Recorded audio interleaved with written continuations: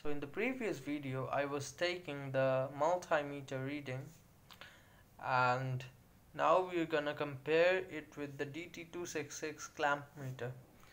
Now the multimeter shows a bit higher reading this time because it's the midnight, so it is pretty obvious.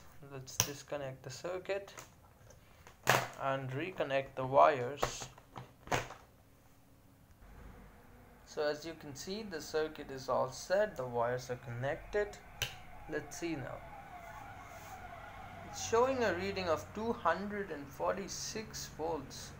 Considering the voltage is around 240 this time, it's a pretty significant amount of rise in voltage as it shows right here.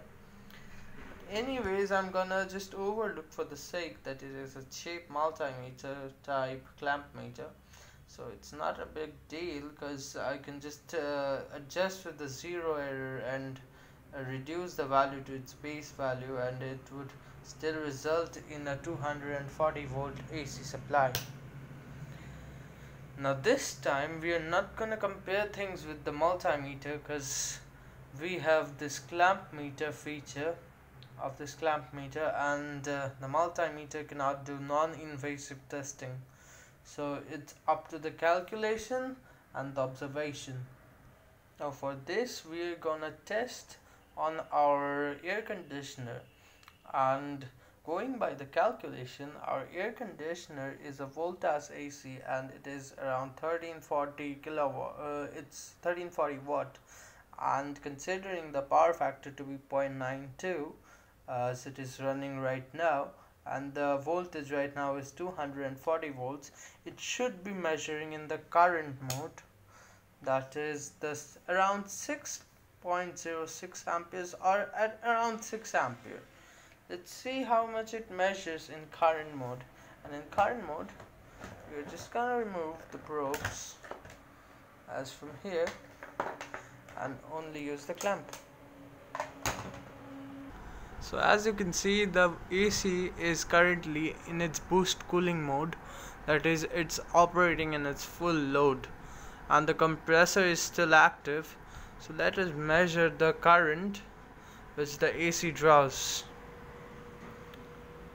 The current is reading a very fluctuating value, but if I can get just the maximum value, then it gives me around 5.7 amperes, which is nearly 5.8 amperes, or which is a bit closer technically.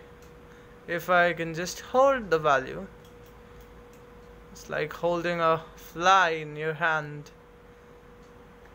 But if you can hold the value, it is always to consider the maximum value, and the maximum value was 5.8 amps. So technically the current reading is more or less within the tolerance range, but the fact is that it turned 5.9, so the current limit is pretty much in the tolerance value. Nothing to complain about that, but the resistance is literally off limits for this clamp meter, and it's pretty much fluctuating much. So a specific feature of this clamp meter is that when the current goes higher, the accuracy goes higher too.